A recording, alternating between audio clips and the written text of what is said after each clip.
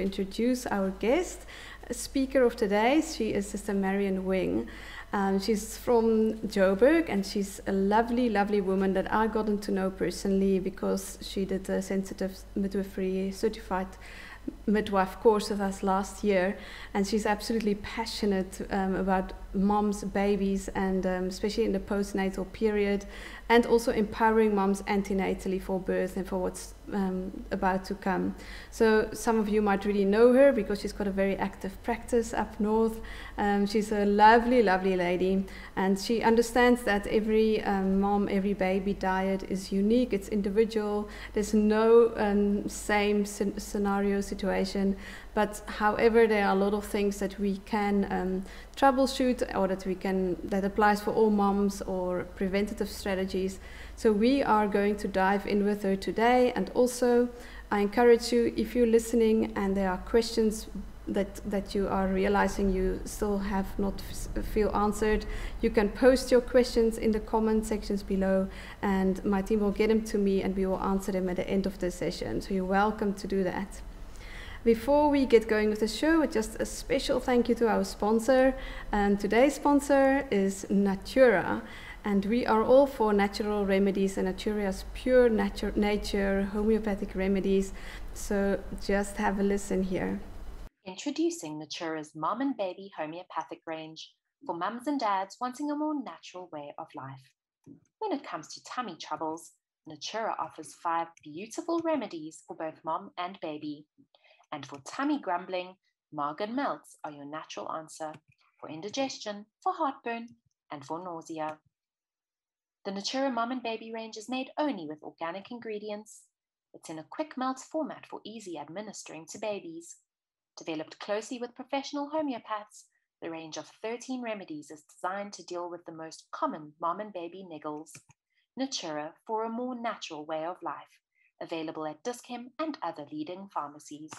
That was Natura. Thank you so much. And I'm going to let Sister Marion Wing in. Hi, Marion. Are you there? I'm here. Can you hear me? Yes, I can hear you. You're looking beautiful and you're sounding good. Yes, welcome to today's show. Thank I'm so you very happy much. that you've agreed to talking to all our moms and midwives out there. You are an absolute expert in your field, and I believe you are going to be just the right person to tackle this topic, tummy troubles. But before we start talking, just tell us a little bit about yourself and what you do in a day-to-day.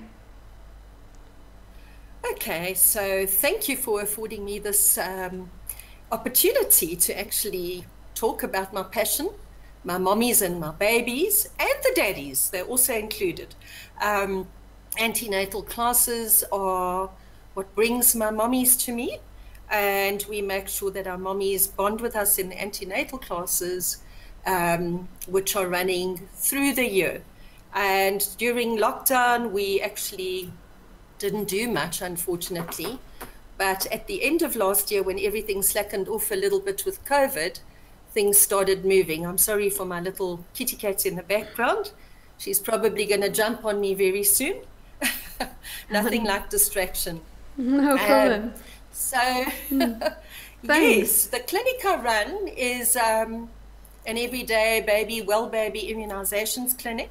And I must say, I have learned so much through the last 20 years of being in baby clinic via my mommies.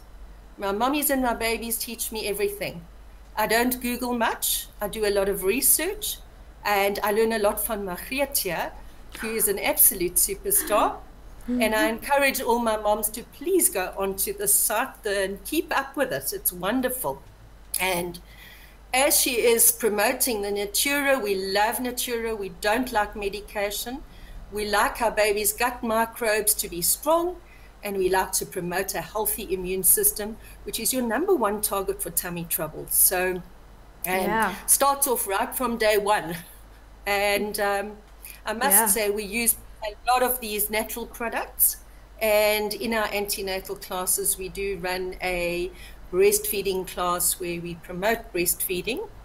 And I know a lot of my mommies sometimes struggle, but we do promote, and we do get lactation consultants in if we can't manage ourselves, to help these mommies, to get them to breastfeed, to make these little guts very strong. So on a daily basis, it's myself. I have one staff member, and all day I am listening to mummies, and tummy troubles are the main problem. This is why I said to Marion, forget about everything else. Let's target these tummies. In the last few weeks, I must say that every single day, I've had so many babies with issues and tummies, and we've sort of sifted through them slowly but surely. I do offer myself after hours, and when a baby is uptight and mommy has no help, then we're there for them. We try to guide them through this. As I say, they teach me a lot. And just yesterday, actually, I had a newborn, and I felt so sorry for this mom. Last night, she sent me a message to say, is this the immunization causing the screaming, or is it colic? And just that high-pitched scream told me this is definitely not vaccination related. This baby's got a proper colic, and the history given to me was every day this kind of screaming. It was just a little bit more intense last night. So this is what we listen to, and we try to prime our mommies before the babies are born to eat healthily, bolster their immune systems with natural products, try not to over-medicate, and try to apply this once the baby is born as well. There are so many things we can talk about today, and it can take forever. Yeah. And the main things I think most mommies want to know about is colic and reflux and cow's milk protein allergy. Right. Yes. Yeah. So the main thing is that if you look at the newborn that is born at full gestation and has been born naturally with no medication given, these babies are normally strong. They normally don't have a lot of colic, and they normally breastfeed well, and usually they don't have tummy troubles like the baby has gone through the cesarean section. Sometimes it's not your fault, you can't avoid it, and we have to try and build on that immune system some way or the other to prevent the gut issues. So we then try to get our mommies to breastfeed and to pass through the good microbes. Normally with a vaginal birth, they have what we call a vaginal wash during the birth, and that's the microbes coming through, which sets the microbiome and protects that baby's gut. Right. I don't know what your feelings are on that, Mariette. Yeah, no, absolutely true. Sure, Marion, you already said so many important things, so I'm just going to unpack it a little bit. First of all, yeah, the main issues that you're facing every day, you're saying, is tummy troubles. So I think it's important for every mommy to be that has never had babies to realize that is going to be your reality. And then the other real good thing that you said is that we try to make sure that the gut is in its healthiest form in order to prevent. So I think we are always on the preventative side of things. We, especially as midwives, as health workers, that's where we are the first go-to, and we really are passionate about preventing unnecessary troubles. So it starts really also with just allowing nature to do its thing. That's why we are such promoters of natural birth, of natural postnatal phase, of breastfeeding, not just because it's just a cool thing to do. For some women it's a scary thing to do, but really it is the best for baby, and it protects them from many issues after birth. So it sets them up for life. So yes, with the thing of the microbiome, that is number one key to keep our babies happy, and that comes through a natural birth, a vaginal birth. There's the first introduction of the microorganisms that will set the intestinal lining of the babies up for life. So absolutely, Marion, you're on it there with preventing. Then another thing, everything is research-based. Everything is evidence-based. So we are not saying these things because we feel this is how a mom should behave and how she should be feeding her baby. This is evidence-based. So lots of research. Moms, you Googlers, you all know how to Google. And I had the very question last night from one of my mommies in the antenatal classes, who's due in the next few weeks, and asked me all about breastfeeding? And does she really have to wake up every hour and a half to 2 hours to feed her baby? Can she not just top the baby up? Because this is what all her friends are telling her. The baby sleeps so well once it's been topped up with formula. So I went, no, no, no. Yeah. And Sure. we just complicate our lives a lot more. So just to explain to her that the beginning phases of having the newborn are so hard. One doesn't sleep well. It's unheard of to sleep well when you've got a newborn baby. So the baby's tummy is only the size of a little puppet birth, 5 mils. That's all it can handle. Yet what do we want to do? We want to force 30, 40 mils into a newborn baby's gut, already putting this baby at a compromise. So there we go. We're starting off with causing problems for the baby right at the outset. Yeah.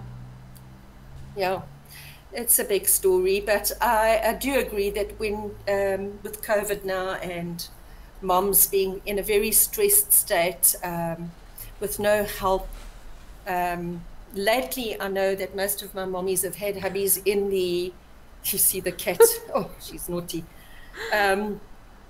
We've had the daddies in the unit with the moms. However, I've got 1 or 2 mommies that are going to government hospital and they are not allowed the daddies in. So we've got an immense amount of stress and they will follow on exactly what they're told in the hospitals. And often the advice that is given is just to make life easier for the staff working in the unit at the time and prompting the formula to the babies. So my advice is strongly to try and get hold of somebody who can urge you and help you to try and get that baby latched right at the start and to give you the encouragement to carry on. And regardless of waking hours at night, we're doing the best we can for that baby in the beginning from a micro point of view and a health status for that gut.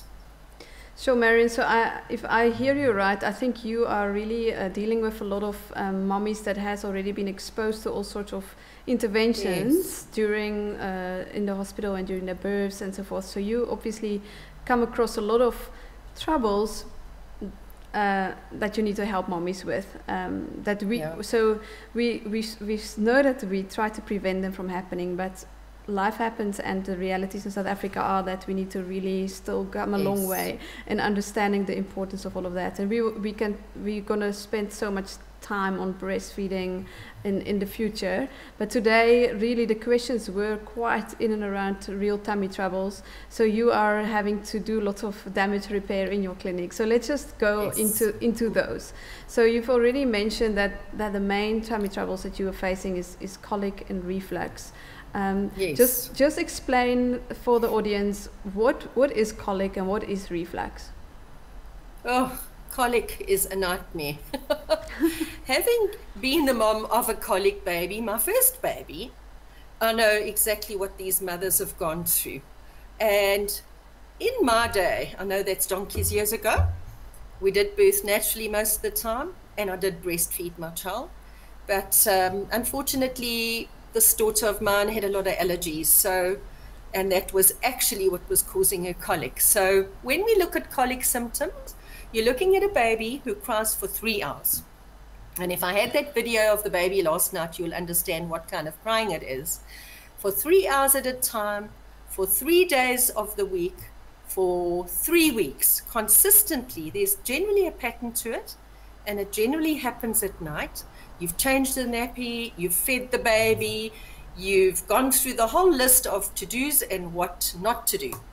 You've held the baby up right after it feeds, and you know that you have actually fed this baby for a good deal of time that is possibly not hungry. This is the little baby who gives it stick. It just screams. Doesn't matter what you do, intense fisting, angry red face, very cross little baby. And then mommy starts feeling, what have I done? There's something wrong with me, or is my baby really sick? And then within the next few hours, this baby's fine. It's like stopped crying, it's feeding okay and behaving normally. Normally these babies also have intense stools, explosive stools, and tummies as hard as a ball. And it's unexplainable. It's a lot of gas-related issues. And generally with these babies, we try and give them a little bit of chamomilla. We try and give them a little bit of homeopathic remedies. But the least given to this baby, the better. This baby needs the mommy, needs to listen to mommy's heart rate, needs to go upright on mom's chest, needs to be fed when it demands its feed. So the other thing we hear a lot of is extend the feed to 3 hours. You're overfeeding your baby. If you're breastfeeding your baby dictates to you. Generally, we know if the baby is overfeeding, you do get these greedy babies. That is the baby with the big swollen belly and big intensive farting and gassiness. And it is a horrible thing to go through with a colicky baby.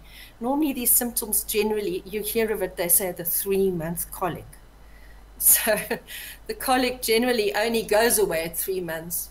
Some of my mommies will say to me, gee whiz, my baby's fine, there's no more, there's nothing going on. Then you look at the milestone, we've hit the 3-month mark. So it's all passed over now and babies settle down a bit, and that is the general that we see. Reflux, on the other hand, is a very different story.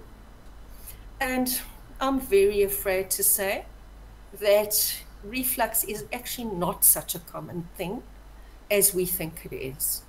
So we overdiagnose. Every child that spits up gets a label of reflux, unfortunately. And every single baby that's born to this earth is immature. It's not like a little animal that's born to an animal, a baby animal, that can fend for itself. It can get up, it can walk, it can do a lot of things on its own. Newborn babies are immature when they're born. So the little valve, the gastroesophageal valve, is more often than not weak. And if we feed that baby and the baby has a nice good feeding session, often what happens is we have a bit of spit up. That little valve opens up a little bit and the spit up comes out. It is normal. This is normal. Most of these issues only resolve later on in their little infant life. So it can go on and on. However, the baby with proper reflux is the crying baby, the unhappy baby, the baby that just does not settle. No matter what we do, it loses weight, it vomits, it projectile vomits, and it's a distinct kind of vomiting. This is a very unhappy baby. And we see it in the clinic when we weigh them. They have either stayed static in their weight or they are not gaining weight well. This is the baby that we need to treat. We stay away from proton pump inhibitors, which is your Nexium. It is toxic for babies. Only if that baby has serious effects do we send them to the pediatrician, and the pediatrician will act on that with various different ways.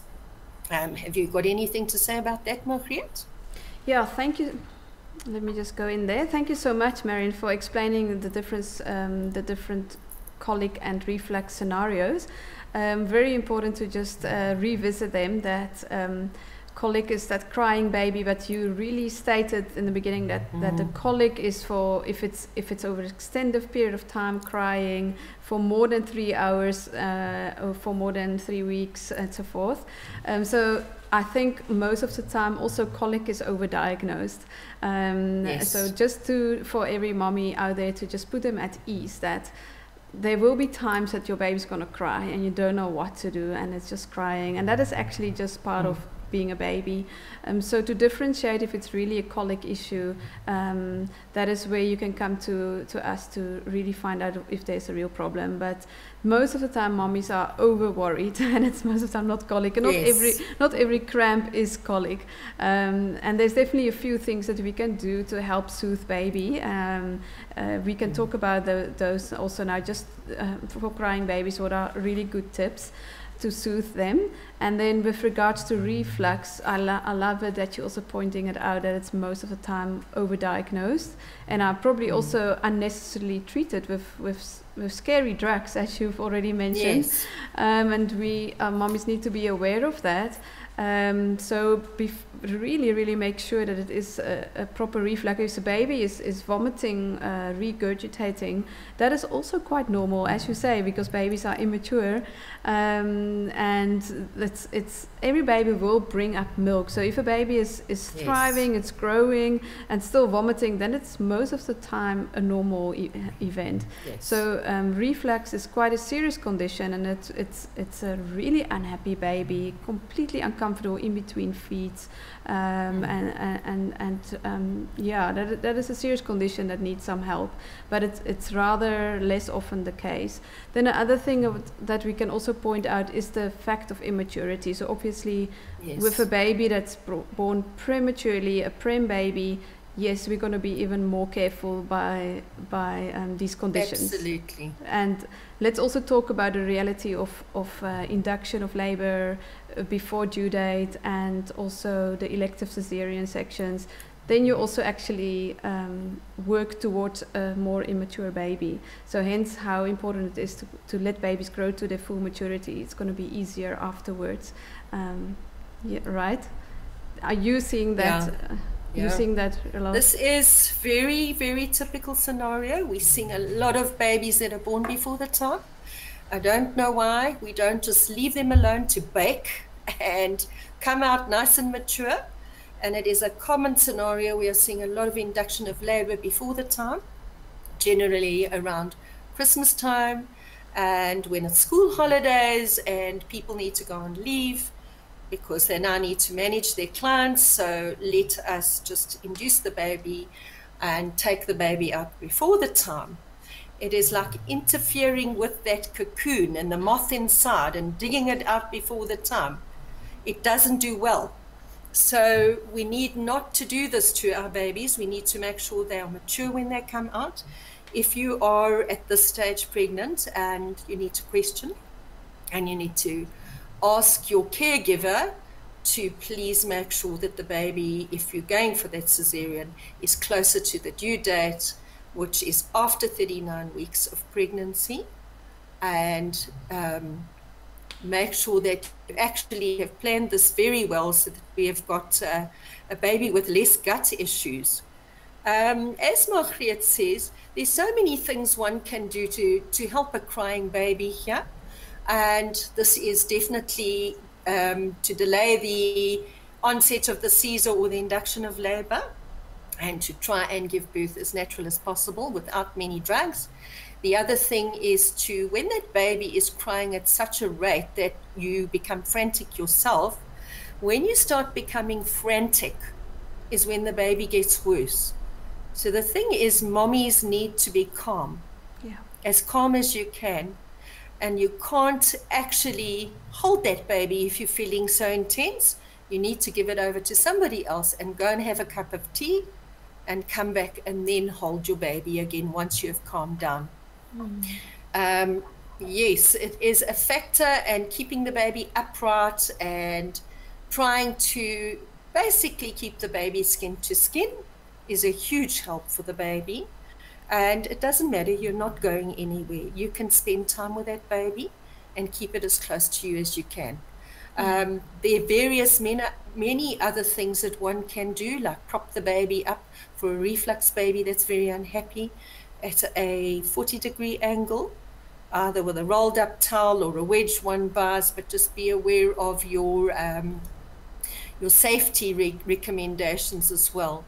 Also, when you're keeping a baby on your chest and you're sleeping, you need to be aware that the baby can fall off your chest. So be safe at all times. Check everything around you and try to get some rest. Try to get out. When you find your baby is extremely tetchy, go out for a walk. Take the baby for a walk. I do find that fast movement helps. If we put the baby into a nunu pa, wrap the baby against our chests, and go outside and smell the fresh air, we all tend to calm down, and baby calms down as well. Have you got anything to add to that, Margriet? So important what you're saying there, the aspect of the mom. I think oftentimes babies are stressed because mom is stressed. So it's so important, like we can't overemphasize that. So mommies, please relax.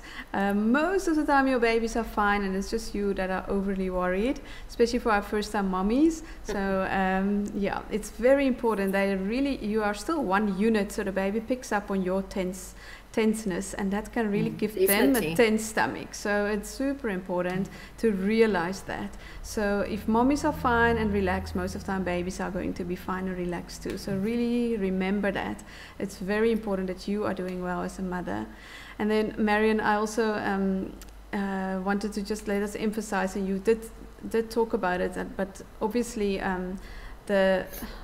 that mommy that was asking about the schedule feeding and so forth and the top up and so forth, that I think is one of the main reasons that our babies are upset, is that we want to put them in a schedule, whether it's breastfeeding or formula feeding, but a schedule is often too rigid, and we can overfeed our babies, and we should just learn to trust that a baby is going to give you the clues. So mommies need to learn to read their babies. That's another really big thing, and to get in tune with baby. And that takes some time and encouragement, but to learn to trust that baby will say when it's hungry, and that you can demand feed. I'm sure you see that happen all the time. Yes. Marion. So I just think that demand feeding is the way to go. And is intense in the beginning because now you have been through a hectic hospital stay, and you're going home and you are walking into that front door of your home. You're feeling different, and you're finding that you need to find your feet as a new mommy now. You have changed, you're now mommy, and you are going to do the best you can, but you also put a lot of stress on yourself from these points of view, because everything needs to be perfect. Newborns are not perfect. We are not perfect. You have to just go with the flow and allow what happens to happen. If you haven't brushed your teeth that morning, wait for the opportunity to brush your teeth, but make sure your baby is happy. It's not about us at this stage, it's about this newborn and life taking off now. And demand feeding is intense in the beginning up until around 6 weeks, and then generally we find that it starts settling down, and then at 6 weeks, of course, you have a massive growth spurt, which is when baby has milestones in development happening. And this is where I find moms are keen to top up, because they feel the baby's not getting enough, not realizing that this little tot actually needs to be on the breast as often as he can to pull up that milk supply. Remember, your body is magic. It can do so many things. And 6 weeks of being with that baby can cause you quite a lot of stress, life-changing for you. But this is what you've planned. You've planned to have this baby. And if you look back, 6 weeks in one's life is actually not a long time to get through this period. Then, of course, 10 weeks, we start again. We have massive growth spurts every 2 weeks. And then mommy says, I actually don't have enough milk. So because everybody is telling you, granny's telling you, auntie's telling you, top the baby up, top it up, it'll settle down. That's when the tummy issues start again. Constipation, formula that's not suited to the baby. Formula on the whole is not so easy to digest. Breast milk digests very easily. And remember, as we said, that first bit of breast milk is only 5 mils. It's your colostrum. By the time that baby is 30 days old, 28 weeks, 28 days or so, we're looking at the baby's tummy being the size of an egg. Then you see these mommies trying to feed 100 to 150 mils of formula, and because they've heard that immune system is important, so we first latch the baby and then we top it up afterwards. So then we start with explosive stools and discomfort and little bloated bellies. So ladies, you need to take a look at that feeding issue. Humans are not meant to overeat in that fashion.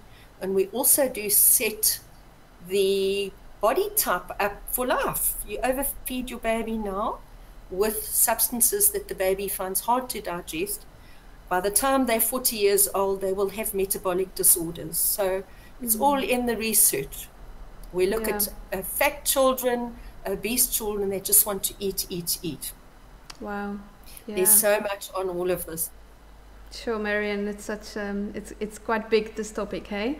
So yeah, it's vast. It's vast. I do hear your sense of warning, your urgency in what you're saying, and we can't overemphasize it, that we really should stick to nature and to how it's intended. As much as we are modern moms, and I'm sure you're dealing with that, especially up in Joburg area, we are faced with a modern way of living. It's a reality and it's a pressure that mommies are experiencing. But there is just no better way. You need to learn to become a bit more inefficient when you have a baby, to get more into your intuitive space. You have to let go of your go, go, go, Mrs. Have it all together. That is going to be the easiest way for you to handle the baby phase. So, and also it's not going to be like that forever, as Sister Marion is saying. Listen, what is this on a lifetime? So, and this is such an important time for your child, for your baby, to set them up for life. So give them that time. And also I really want to emphasize how important it is that babies are close to you and skin to skin and with you. Yes. So it's way more than feeding. They don't need so much milk, but I need a closeness. So sometimes you might feel my baby's just wanting me all the time. It's not because baby's hungry. There's so much nurturing happening and I need that closeness. Yes. So most of the time you think they don't get enough milk, but it's not the case. They just need you. That's what I need. It's nurturing, it's closeness. They still feel they're one with you. So their baby's going to be on top of you most of the time. And just get on with it and enjoy it. I mean, you've wanted this baby, right? It's so, so important. It's going to help make your life much easier, less troubles. Yes. And then the mixed feeding. Let's talk a bit about the mixed feeding, Marion, on how that aggravates tummy troubles. Yeah, so luckily now you're talking about all you've just said now with mummies and keeping babies close. We've been so fortunate with lockdown, and I think it's taken us a step backwards, where my mummies are actually enjoying being with the baby thoroughly and keeping them skin to skin. And also daddies are getting involved here as well. So with the mixed feeding, from an immune system point of view, it definitely is not as beneficial as just breastfeeding your baby.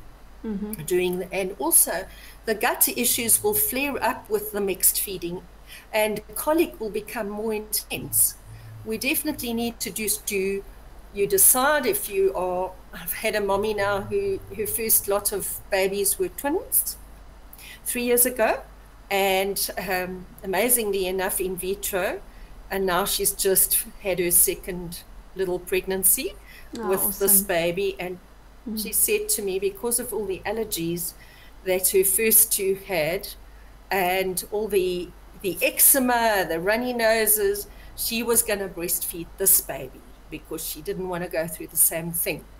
And give it 2-3 days in the hospital. This baby is on formula, and we've already started with allergies, and baby's been admitted to hospital already with intense stomach pain. So the formula they've put her on is a hydrolyzed formula now for that eczema, and mommy is a very stressed out mommy.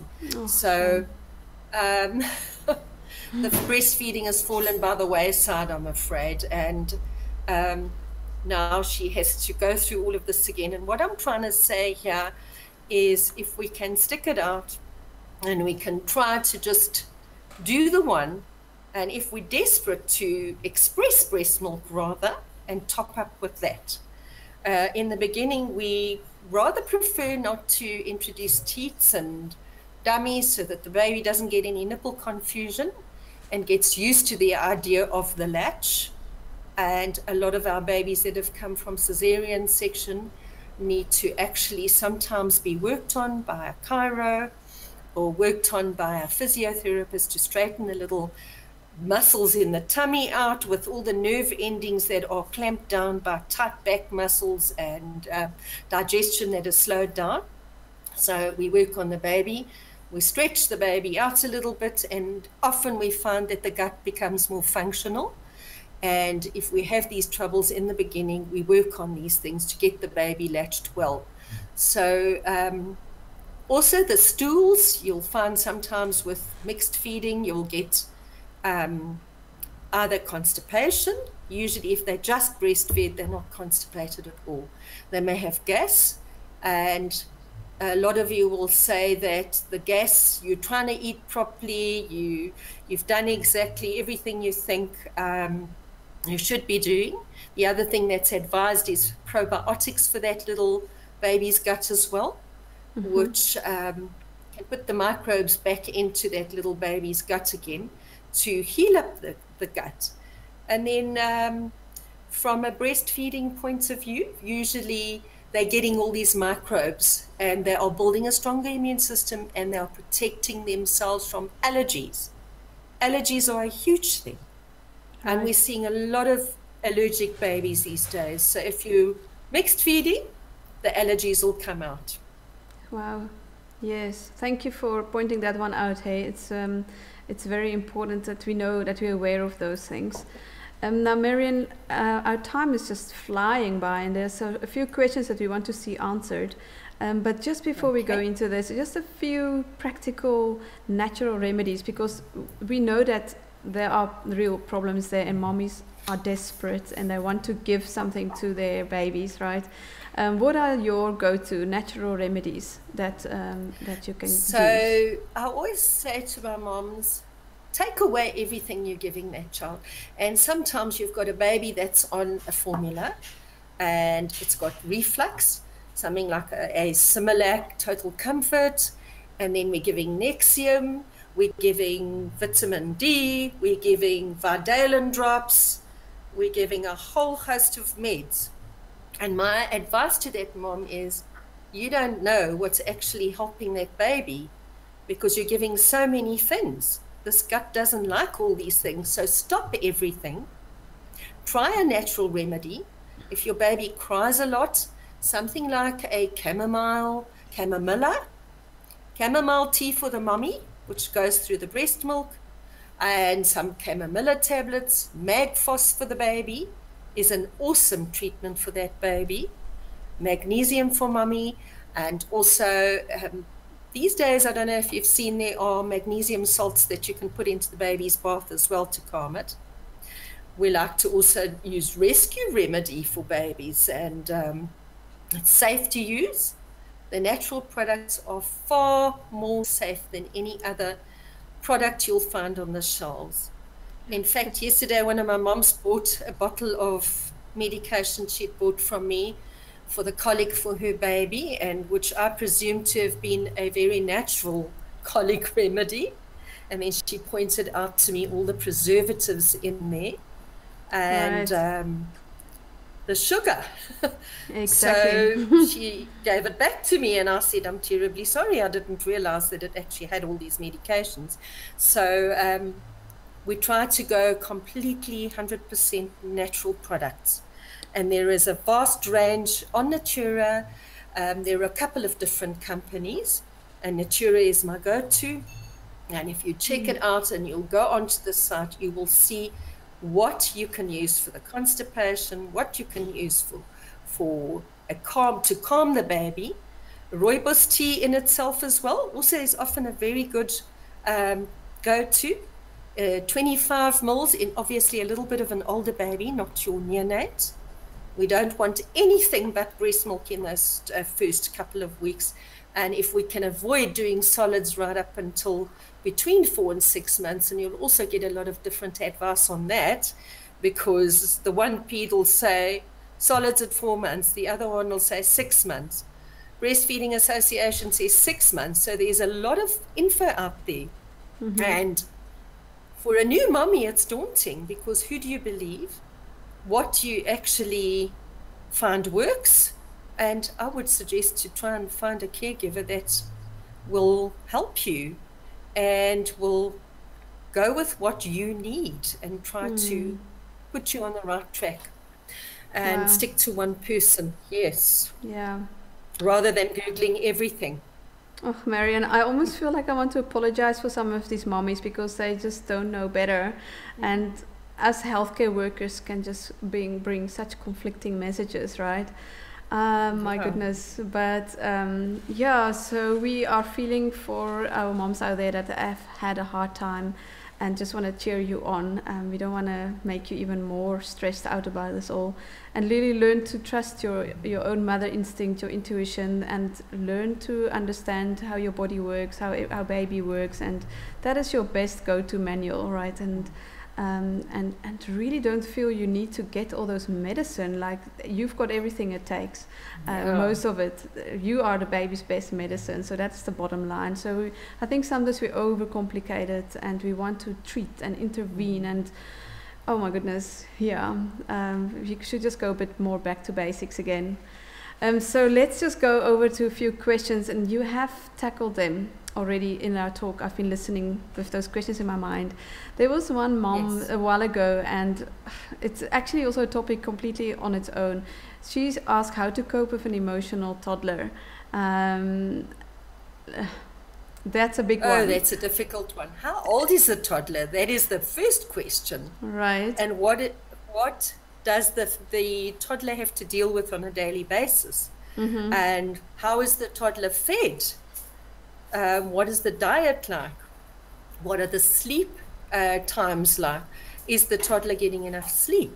There are so many things that one can pinpoint here. And an emotional toddler is often a toddler that needs something. It needs love, it needs attention. We are emotional for a reason. What is happening in the background? Is mom an emotional person? Are we actually just needy? Are we needy? That child needs to be assessed, and a history needs to be taken. So there's so many reasons why toddlers are emotional. I see it in my office every single day. And then you look at the interaction with the mom, and the mom's absolutely horrified at her toddler's behavior. We're also finding in lockdown now we're having a lot of very stressed out toddlers. They're not exposed to people around them. They come into an environment where there's strange people wearing masks, and they don't want to be touched. They want to be loved, and they want to be held by mommy only. It is very, very hard for that mom. Very difficult. And on the other hand, we have to look at what is happening around that baby, that toddler, so to say. And toddlers are generally a whole different minefield. No, so that question needs some more differentiation, but I think you unpacked it very, very well. So that it's a big topic. So, but the basics is that they've got emotional needs. So you need to find out what those are. Yeah.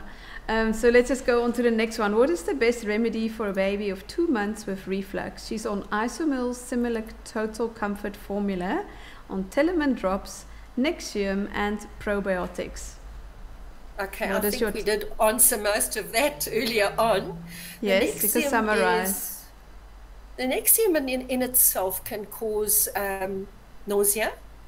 Remember, it is a drug used in adults. If that baby is on Nexium, it needs to be on Nexium for a really good reason. For instance, like projectile vomiting and a lot of crying and weight loss.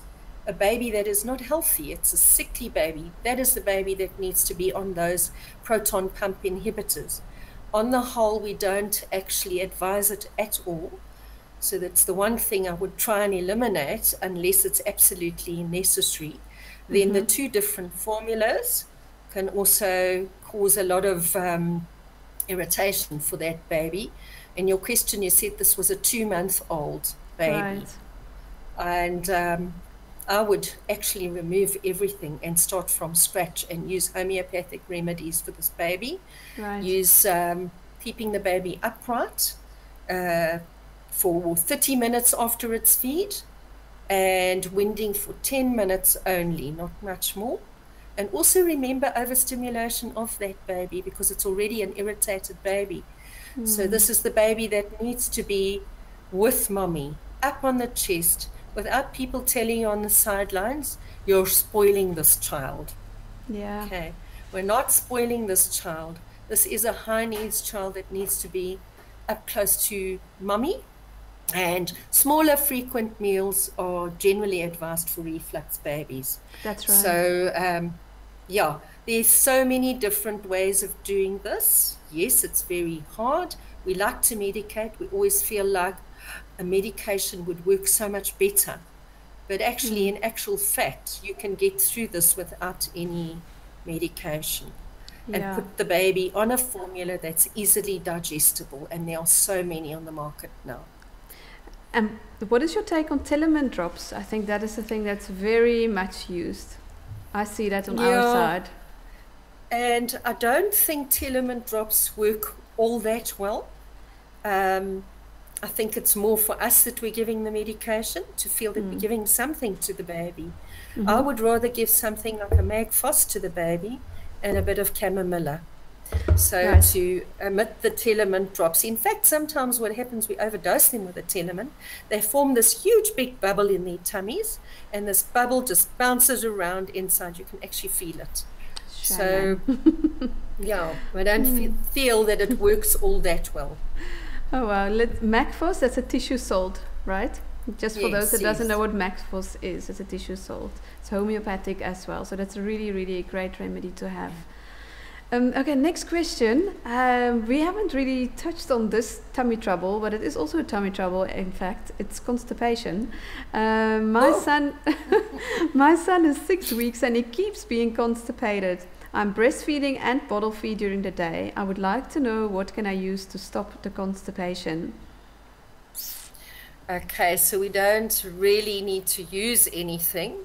This baby is very young. So we don't advise using any medication at this age. What you've got to focus on is the baby getting the right amount of milk? And also when you're mixing the formula, to be careful with how you mix the formula. How hot is that water when you're putting the formula into it? And what kind of a formula are you using?